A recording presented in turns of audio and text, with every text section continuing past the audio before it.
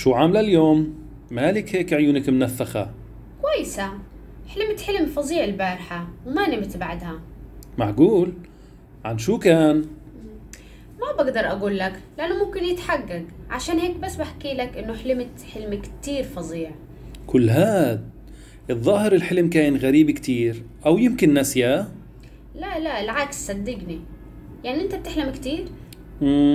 بالعادة بتذكر أحلامي كل يوم، لكن نسيت يعني مش فاكره الآن. أيوة. تعرف، أنا قرأت كتير على الأحلام لأني كنت أحلم كتير الفترة الأخيرة، وبيحكوا إنك بتحلم كل يوم، بس الفرق إنه إذا تذكرت الحلم أو لا.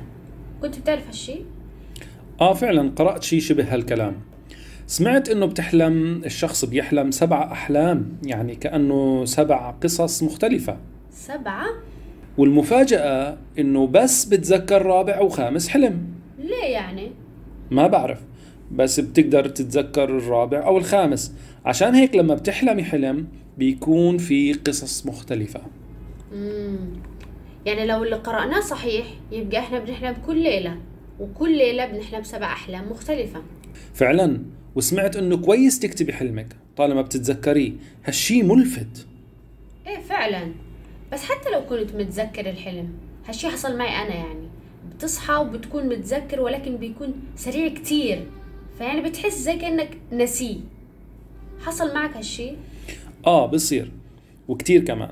عشان هيك بحكي لك إنه لازم نكتبهم في مذكرة للأحلام، لأنه سمعت أشياء كتيرة إنه ممكن تكون هاي الأحلام بتعطي تلميح عن حياتك أو عن شو بتفكر. اوه، حلو كتير.